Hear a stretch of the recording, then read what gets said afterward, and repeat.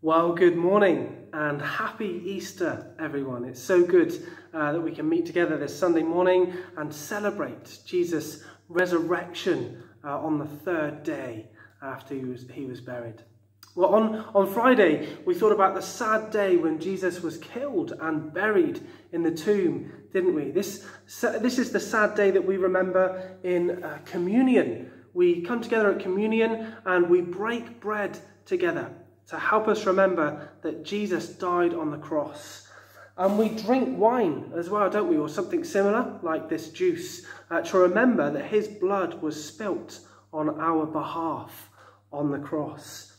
We have so much to be thankful for, that Jesus went to that cross, that he died for our sins so that we could be forgiven, so that we could be right with God forever.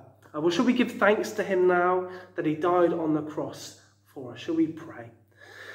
Lord Jesus, we thank you that we can come together again this morning on YouTube, that we can worship you on this Easter Sunday.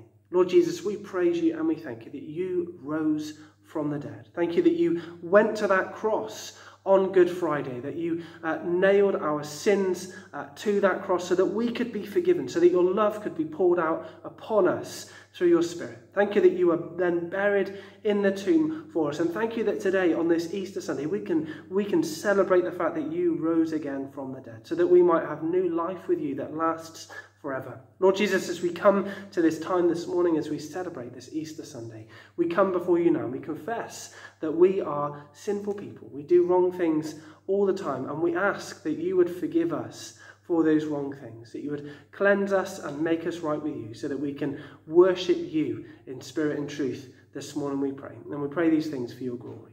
Amen.